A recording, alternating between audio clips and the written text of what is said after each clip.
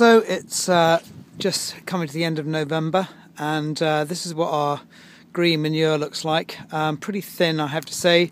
I think it's something to do with the way I established it, seed rates and the like. So there's not much here, so it's not a great green manure. If you look down at the ground, there's lots of sort of bare patches in there, but the mustard is there. You can also see the Phacelia is there as well.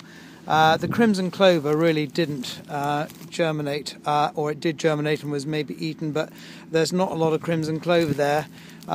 So I've just taken the decision to start ploughing it in now. I was going to leave it till after Christmas, but I've decided, given the state of the green manure, to plough it in now. And as you can see, it's even though it's been relatively dry here for a while, we haven't had that much rain.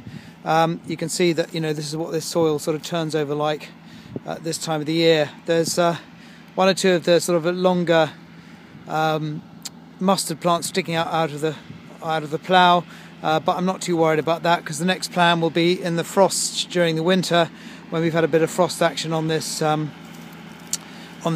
on this ploughed soil. Then we'll go through it with a cultivator, and anyway, any mustard remaining will actually be killed by the first frost.